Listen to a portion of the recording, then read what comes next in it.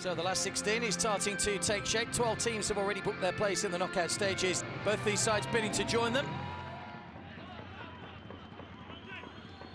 John Stones for England, 4 in the centre. It's over Harry Kane, brilliant volley, good save. Ross Barkley with a shot on the volley and brilliantly turned wide by Awad Mossad. Mahmoud Hamad. Refat Ahmed, Trezeguet. Good to get around. Oh, wonderful goal! What a goal that is from Egypt, who take the lead.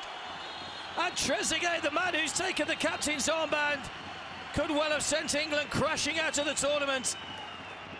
Wonderful from Trezeguet. Egypt lead by 1-0. Allowed to run by Stones. Now there might be a break on here, 2 against 2. It's Samir bearing down on Garbett. Hassan Ahmed into the bottom corner, and Egypt have made it 2-0. On the break, Hassan Ahmed makes it 2. England caught wanting going forward. And the Egyptians make it 2-0.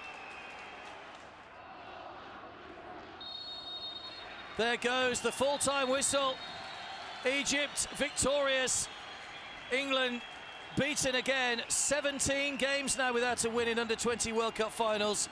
They are heading home as bottom of Group E. And the full-time score here in Bursa, it's finished Egypt 2, England 0.